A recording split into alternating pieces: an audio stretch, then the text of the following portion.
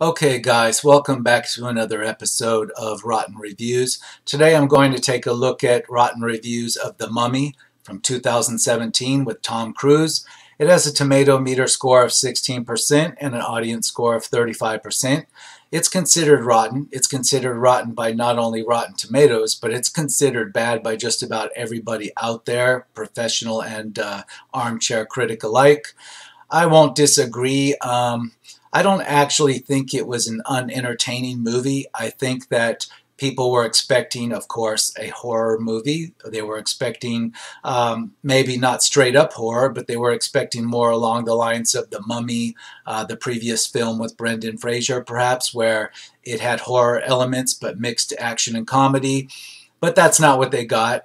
They almost got a sort of superhero origin story for a Universal Pictures Dark Universe film project that they've never been able to get off the ground.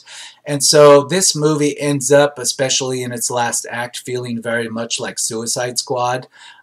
Even the female mummy is reminiscent of the villain in Suicide Squad to me, the Enchantress, so to speak. So I think it's very off-putting to people and they consider it rotten. Now, the other thing is that Tom Cruise, he comes across as just being too old for his role in this. He's trying to play some kind of Mission Impossible type action hero that isn't really a good guy, but he's got the physical characteristics of a good guy. The only problem is they show Tom Cruise in ways that they can show off de-aging technology and CGI designed to make his 50-something-year-old body look like he's 25 or 30-something. And it's off-putting too in its own way. They really should have shot this movie in a way to hide the flaws with Tom Cruise's physique and age. They should have shot it differently so they didn't have to rely on de-aging, and make it off-putting like that. Another flaw in the movie is that it doesn't seem to know what it wants to be. The title alone tries to tease the audience that it's a horror movie, maybe action, but there are a lot of different writers involved with this, and you get kind of an attempt at an action movie, an attempt at an action comedy, an attempt at an action horror, an attempt at some kind of romance, and also an attempt at, a Marvel-esque type of origin story. It doesn't know what it wants to be, and so at the end of it, you're not sure what you just saw. The very ending scene in itself is reminiscent of almost, it gives me the feeling of The League of Extraordinary Gentlemen in the way it's done. In fact, the main villain, or the villain that turns out to be not a villain at the end, who introduces you to this band of heroes, so to speak, he is played by Russell Crowe, and he definitely reminds me of the Dr. and Jekyll Hyde character from League of Extraordinary Gentlemen. And it's just very strange. I get vibes from different things, and I'm left with the impression that Universal Studios is never going to have a success in trying to create a movie franchise, because I guess this is what the third attempt that they failed in starting a franchise. So let's get into the Rotten Reviews. See what else other people have to think. We're in October of 2019, half a star. An absolute horrible movie, period. The acting is horrible. The story is horrible. The CG is horrible. At one point, it is Dr. Jekyll / Mr. Hyde versus the Mummy. I think maybe they were trying to start a new League of Extraordinary Gentlemen. I am not sure who wrote this piece of crap, but they should not get another job in Hollywood. Yeah, they're saying what I said. They're giving it half a star. I would give it 2 stars because it was mildly entertaining as an action film. Not having high expectations, so I don't give it as poor of a thing as half a star. I say rotten, yes, but 2 stars also. 4 stars, much better than what people say, and I wish they continued the Dark Universe. Well, I wished that, there would be a Dark Universe franchise that can hold up on its own, that each movie on its own holds up, and it's not just an attempt, and we don't see it as an attempt at a franchise, but we haven't gotten that. 2 stars. It's no The Mummy 1999, inferior to that picture in every way. I expected a lot more blatant attempts at shared universe building, but this does feel largely like a standalone film, so I think those criticisms are totally founded. However, criticisms that it just isn't very good are accurate. So they're complaining that it's an attempt to build a franchise, and yet they're complaining that it's not. I'm not sure what they're trying to say. Half a star. Good thing that Brendan Fraser didn't play in this crap. Yeah. 5 stars. This movie is fun and entertaining. To hell with the critics and haters. 1 star. I am grateful I didn't see this film. 3 stars. It does have cool visuals and an okay story, but what makes this movie the worst is its ending. Yeah, it's trying to start a franchise and it doesn't do it very well. Also, you can say that it has too much exposition. There are a lot of scenes, a lot of wasted footage, in my opinion, that's giving you exposition, and it's repeating a lot of the same stuff over and over. It shows you kind of the origin of the mummy character, the female mummy. It shows you the same stuff like in different ways too many times. It doesn't seem to move the plot forward or teach you something new with these flashbacks. That's another legitimate gripe I have. A lot of the runtime was wasted in that fashion. Also, on the subject of the female mummy, on one hand, they seem to want to make her kind of sexy, and at the end, they kind of redeem her as being possibly like a member of their team of superheroes. When at the beginning of the Mummy, she is definitely the villain, is irredeemable, is evil. So that's off-putting. Now, they make her sexy, but at the same time, they don't really take that anywhere. Like, they don't go all the way with that. They kind of tease that they want to make her sexy, but then they don't do anything with that, and it's kind of falls disappointing in that regard too. Like, it's like the writers couldn't figure out what they were doing. They were arguing over if she's going to become sexy at the end or what she's going to become. It was very weird like that. 1 star. Shame on you, Russell, mumbles Crow, and Tom Cruise, it may be time to retire. Complete waste of time. Shoot me now, for I cannot unsee this turkey. Wait, shoot the writers first and force the director to eat their ashes along with all that English sand.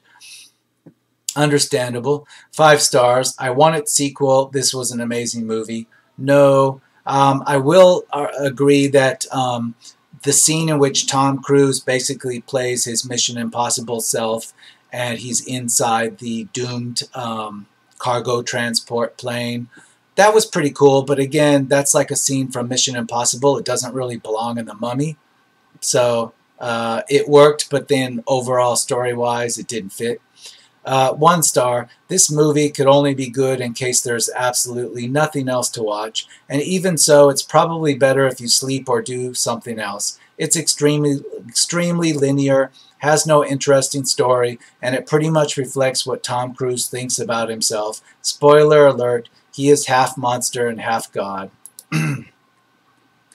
Yeah, at the end, he becomes like a superhero, like some kind of reclusive superhero that's been given powers by the mummy. It's kind of weird. Again, it kind of gives me a League of Extraordinary Gentlemen type of feel, but it doesn't pull it off very well. 4.5 stars. I don't know why this movie got so much flack. I thought it was great. Tom Cruise is one of the best actors out there, and the rest of the cast were no slouches either. Good story, satisfying ending, even funny. Thanks for the quality watch. No, you're not being harsh enough.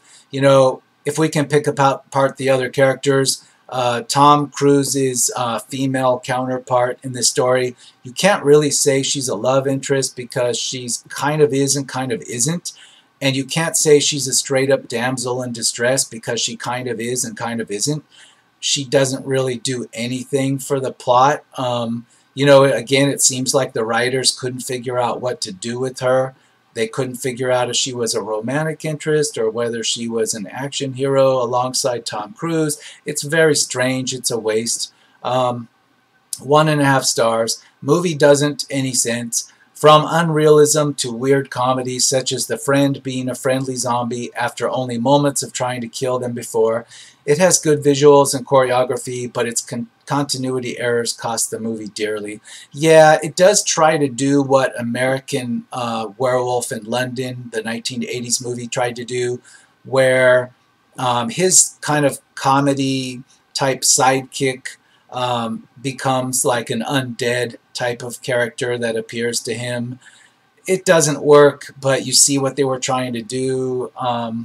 Again, it's like more than one writer couldn't figure out what to do. One of them wanted to do, rip off the character from American Werewolf in London, and other writers disagreed and wanted to go in another direction.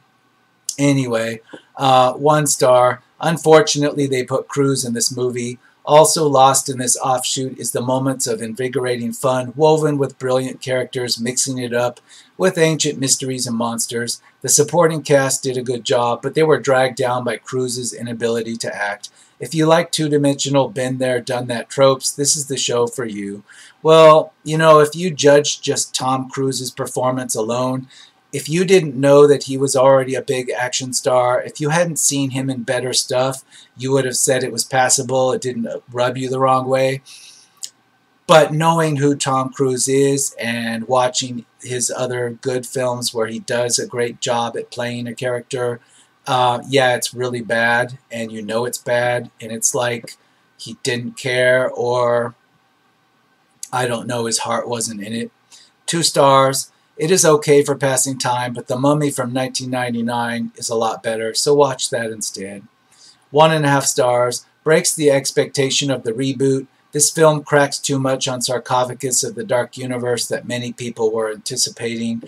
So yeah, I guess a lot of people were anticipating this as some kind of start to a Dark Universe franchise, and you'll notice that at the beginning of the film, it kind of does a weird mashup medley intro for their Dark Universe, featuring footage clips from a lot of their old black and white monster movies, vampires, Bride of Frankenstein, etc. Even a little short clip from Creature from the Black Lagoon.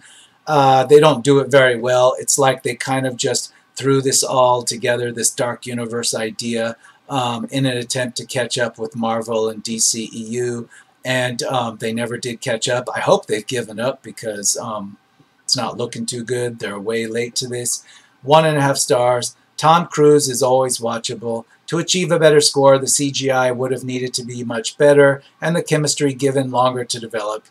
Again, there is no real chemistry between him and the romantic or the female lead. I don't even know if she's supposed to be a romantic interest. That's the problem. Continuing, it didn't make sense to me either that the mummy's coffin was so easily raised. They built a prison meant to last for eternity, but they had counterweights that would raise the coffin and release the mummy if a single cord broke. Why have counterweights at all? Seemed too unbelievable to me. Also, why did the rat alley scene happen? Yeah, they're referring to a scene in which Tom Cruise goes to, Indiana Jones style. He finds an ancient tomb in Iraq, of all places.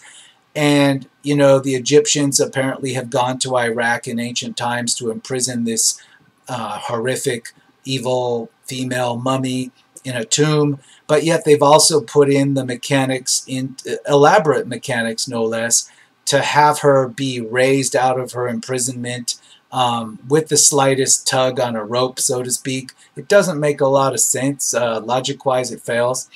1.5 stars. The Mummy is a childish effort. Don't you realize that we have computers now that can make good CGI? 1 star. A little like the original Mummy movies, except without the well-written story and decent acting. 5 stars. I didn't have high hopes at the start of this movie, but I feel it redeemed the franchise after 2 and 3. Still had what I loved about the first one and didn't force the comedy too much. Well, this reviewer's way out to lunch. They're living on another planet. On their planet, this is like some kind of sequel or continuation to the Brendan Fraser movies. Well, not on this Earth, not this Earth that I know. So let's move on. 0.5 star. If you think this is going to be as good as Mission Impossible, think again. Avoid. Did Tom Cruise and Russell Crowe read the script before signing up to this movie? It almost seems like they didn't. You know, I don't know, but it seems like they didn't know what they were doing or what they were. It, I don't know. My thought is that somehow they thought the final cut of the movie would come out differently, and it was edited totally different from what they were expecting. Maybe there's, who knows, another 100 hours of footage that got left on the proverbial cutting room floor in the editing room. That's all I can figure. 3 stars. There's an attempt here to do something new with the mummy myth, but Tom Cruise isn't able to liven up the result with his heroics, his wisecracks, or by taking his shirt off yet again. Yeah, and that's a complete fail. He takes his shirt off in one scene. The point of it, I guess, is just to show you how great a shape he is in as a 50-something action hero. But it fails because you can tell it's CGI, that they've done de-aging or CGI to his midsection to make him look like that. Complete fail. It's like they shot themselves in the foot by doing that. The tone is all over the place, and Crowe feels shoehorned in as Mr. Jekyll, though there's admittingly a fun scene set in zero gravity and another one involving swimming zombies, but the film mainly borrows ideas from other better films, and this feels like a vanity project and an overconfident attempt at jump-starting a new franchise. Yes, if you told me that this was Tom Cruise being full of himself and thinking he could start a franchise on his own and he took this whole thing over, I could believe that, but I'm not sure the credits reflect that. If that's what happened, it's not, you know, the credits, when you look at the writing credits, they, you know, it would be a conspiracy to cover that up, but it comes across like that. 2 stars. Tom Cruise gets to run, so that's probably why he is even in the movie. Otherwise, he's totally miscast. Leave the mummies to Brendan Fraser. 2.5 stars. How many times does she say, Nick, Nick, Nick? 2.5 stars. Sure, Tom Cruise brings the fun action stunts, but the story is so uneven and predictable that this CGI-heavy reboot is a poor start to Universal Studios' Dark Universe. And even though Cruise has played many roles through his career, I can't help but only see him as Ethan Hunt from now on. Yeah, it's like he's playing his character from Mission Impossible, but you don't have all the other stuff that would make it work in Mission Impossible. 1 star. The Dark Universe concept completely died with this huge first installment misfire. Its cast is well intended, but they alone couldn't save it, focusing only on the future without giving us anything interesting to start with. We also have a terrible script, lifeless characters, horrible storytelling, and a completely incomprehensible climax. It's no wonder why Brendan Fraser hated this remake, a truly terrible movie. Yeah, I largely agree. 2.5 stars, surprisingly boring. Yeah, I'll say it's boring, not because there's no action, but because it's predictable and bland. You get a CGI, you get, well, a mummy that's becoming a kind of a sexy woman, and you can see where that's going. But beyond that, there's nothing unpredictable. It doesn't take it anywhere else interesting. 2.5 stars. Just wasn't good. Nowhere near as good as the Brendan Fraser films were. Nowhere near as fun, captivating. It was just boring and predictable. I don't want a sequel, or if they do one, it needs to redeem this one first. 5 stars. Loved this movie. People keep comparing to the 90s Mummy movies, and they are not supposed to be a remake or a sequel. It was amazing for what it was supposed to be, and I am ashamed of people comparing it to the movies that this movie has nothing to do with. That doesn't excuse this movie. I'm certainly not comparing it to the 90s movies. I don't even consider these to be in the same genre.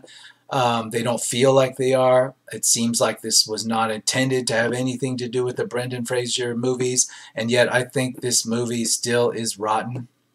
1 star, an absolute travesty, falls flat on any chance to pay respects to the original Mummy. If you mean the original Mummy in Universal Studios filmography, yeah, Boris Karloff's Mummy was an actual horror movie. I'm sure it doesn't like scare people today, but it did back in the day when it was made. This is not a straight up scary horror movie by any stretch. 3.5 stars. A good beginning for the monster series, but not quite ready for prime time. So sad Universal canceled the series. Well, what choice did they have? If this was their big showstopper, it bombed. 1 star. Boring, found it tedious to sit through. 4 stars. One of the best of all Mummy series yet. Extremely well written with many fun surprises and special effects, including another strong performance by Tom Cruise. Well, he ran a lot, yeah. A noteworthy performance as his female sidekick Annabella Wallace, with an interesting twist where this time the mummy is performed as a woman, both terrifyingly and splendidly performed by Sofia Boutella. No, it's not terrifying at all. I'm sorry, but she's just too comic book villain, kind of semi-sexy. It's not scary at all. The movie goes back into the past where it all began, much like the original movie with Bela Lugosi. No, it doesn't. In fact, it doesn't even make logical sense. It's completely comic book logic. You're saying that the ancient Egyptians had this terrible female villain. They needed to mummify her and dispose of her for all of time, so they took her to Iraq, of all places. Never mind that that's quite a journey back in the day from the ancient Egyptians. Consider it yourself on a map. So anyway, you go to Iraq, you set up an elaborate tomb that has a mechanism to even retrieve her from her imprisonment that anybody can go ahead and just cut a cord and activate. It makes no sense except in the comic book world, but at least in a comic book episode, they would have attempted to explain a little bit of that, probably most of that. You have to give comic book stories a little bit more credit. This wasn't a comic book story. It failed because this was just 5 or 6 writers slamming things together, none of which make logical sense together. Half a star. At one point, I started to appreciate and even miss the Brendan Fraser version, and not just the first one, the 3 of them. What a nonsensical piece of crap. And it looks like they deluded themselves into thinking that a sequel was possible. Well, in their defense, there's a sequel to Unbreakable, so anything is possible. Yeah, we can get into M. Night Shyamalan, but that's another episode. 2.5 stars. Thoroughly derivative and superfluous attempt to establish another franchise based on the Universal horror classic and somehow mistaking zombies for mummies. Besides some splashy action and effects, there's nothing much to be thrilled about. Yeah, but I wouldn't even give it 2.5 stars. 1.5, 2 stars max. 1 star, just bad. What was DC thinking? It wasn't DC, but you're forgiven for thinking that because the villain, the mummy, she does kind of remind me of Enchantress from Suicide Squad. So there's that. 5 stars. How is this at 15%? It's the beginning of a possible MCU, but for horror action movies. I can't believe this, and I can't believe I haven't seen this earlier. I demand a continuation of the Dark Universe, and I hope others agree. I think that like you work for Universal Studios, but you're way too late for the marketing, even on the video release. Who knows, maybe this is being re-released as a box set, and this is part of the marketing, because I don't believe that's a genuine review. 4 stars. It was exactly what I thought it would be, based on Egyptian magic with some cool twists. Okay. 3 stars. I thought it was an okay film. I think the total panning it got was uncalled for. A pleasant, if unspectacular, way to spend a couple hours. I kind of agree, but if you go to 2 stars, 1 star, I don't get it. Well, I thought this was supposed to be a reboot with a great plot, but clearly wasn't. And as soon as Tom Cruise came on screen, it felt like saying, what does he have to do with any of the original franchise films? Could they have not at least said he was Alex O'Donnell's grandson, military man, relic hunter?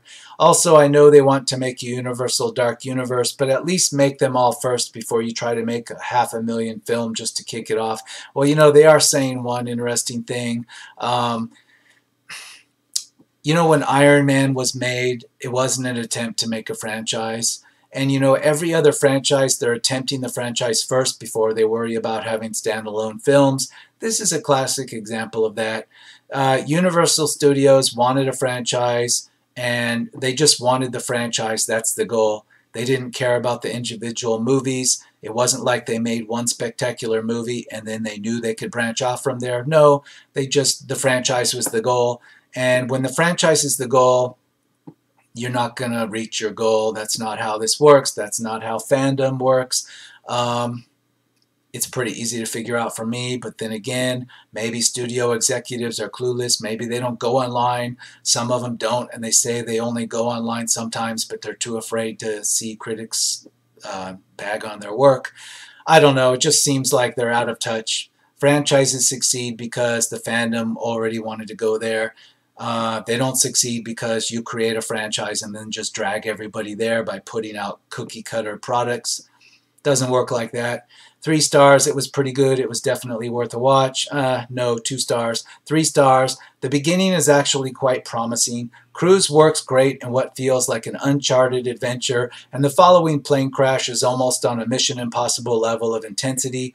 Unfortunately, as the dark universe opens up, the tone of the film oddly jumps from horror scenes to humor and back in rather gloomy and underwhelming settings. That continues all the way through the mediocre showdown, and it turns out that sometimes a face can be too familiar for a certain kind of film. I agree 100%. I've seen many people online compare this film to the Uncharted series of video games. I can't speak to that because I don't play those games. I haven't played them, but so many people have said that. I'll take it at face value.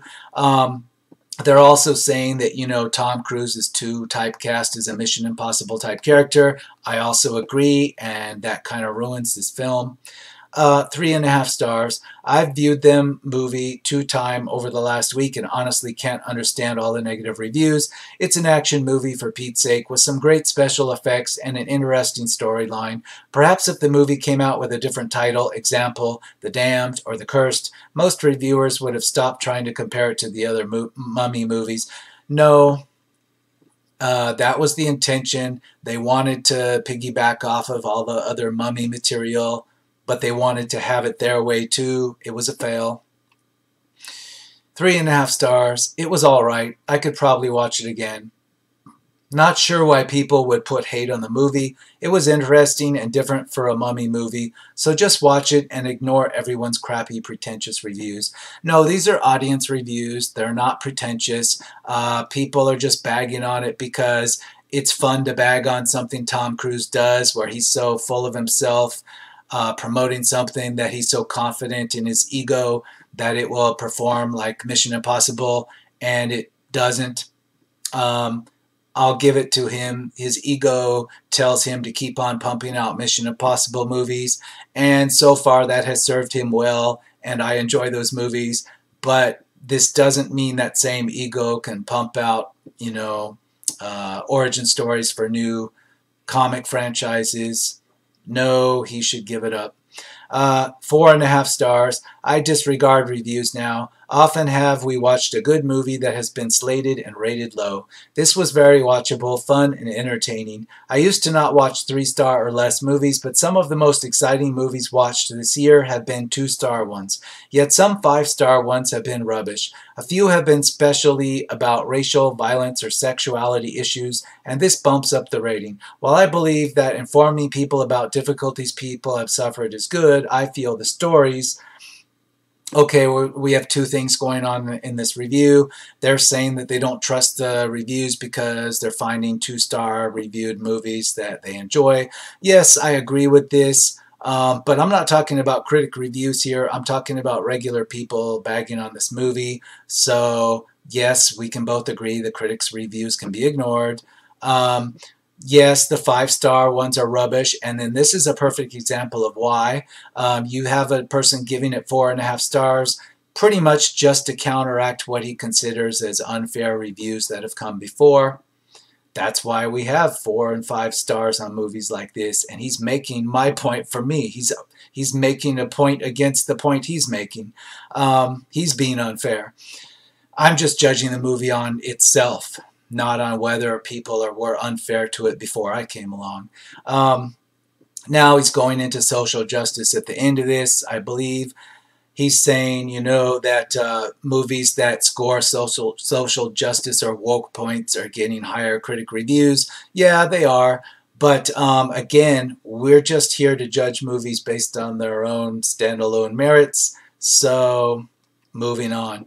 0.5 star. decent CGI, decent actors, awful execution. Nothing of note happens. It's a 110-minute long reminder that I should have just watched the 1999 version and pretended that this farce was never conceived. Yes, that's an accurate feeling if you were expecting a mummy movie like the ones you got before. Then yeah. 5 stars. Sofia Boutella makes the role hers and steals the show. Her portrayal of Amunet is one of power, loss, and strength. Sofia Boutella saved this movie. My only regret is that she didn't get more screen time. Yes, this is a fanboy. He's probably got posters of her. If there are posters of her out there, he's got them. Okay, point taken. 4 stars. This isn't a phenomenal remake, but it's action-packed enough to be entertaining. No, it's not a remake. It's not trying to be a remake. And it's not action-packed enough to have 4 stars. This is 2 stars. 2 stars, lacking in any genuine charm or campiness from mummy flicks of antiquity. This outing of The Mummy feels more like a homework assignment rather than a delightful and fully fleshed out foundation film. Taking itself too seriously during its runtime, it seems to poke and prod at your attention, driving home as much delineation as it can into an almost 2-hour-long film. Rather than setting up a mysterious backstory, guiding your thought down a tunnel of real emotional development, yeah, it doesn't hook you. Like, it kind of teases you with the concept that the mummy is female, this sexy thing, and then it never hooks you to anything else. It's just mediocre action. So I agree. 1 star. There really was no point for this. Yeah, there was no point because the movie failed to perform its mission. It failed to start a franchise. So it's a failure by intent. The intent of the studio's perspective, this is a failure. Financially, I'm not sure if it was a failure. Critically, it's a failure. I would say this comes across to me more as something that could have been a Suicide Squad movie. Not because of, like, you know, the horrible character campiness or whatnot, but because the female villain is very reminiscent of a Suicide Squad or a DC villain. It comes across as an attempt to start a comic franchise. The problem is it doesn't give you anything new to go on. As a standalone movie, it doesn't give you anything other than the promise of a sexy mummy, and then it yet fails to deliver the actual sexy mummy worth anything by the end. So, complete fail. I think the tomato meter is accurate. I think the audience score is probably accurate, but I could see it dropping down to 25%, and I would still consider it fair. And I will move along, and I will see everybody on the next Rotten Reviews.